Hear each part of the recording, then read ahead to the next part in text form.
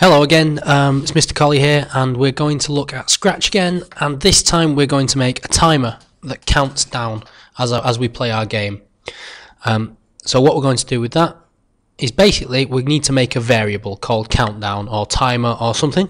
So like most variables, I'm going to use the stage, and on the stage I'm going to write a script.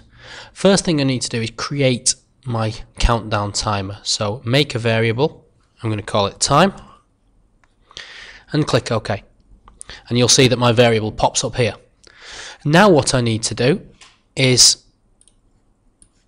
I need to set that time at the start of the game. So when the green flag is clicked, set time to be, and we'll call it 30 seconds for the sake of argument. You can play around with that.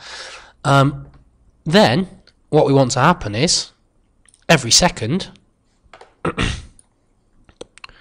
we want to change time by -1 if we're counting down, and wait, where are we? Wait 1 second.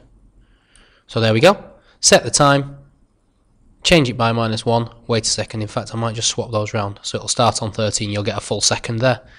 That's basically it. You've obviously linked your timer into your game over screen and so on, but that requires a bit more complex scripting once you've made your screens. Let's just test it. There we go, 28, 27. Now, if you don't do anything to end the game when time equals 0, then your time will just carry on into minus figures. So if you're going to use a timer, you should really couple it with a game over screen or something that stops your game when timer equals 0.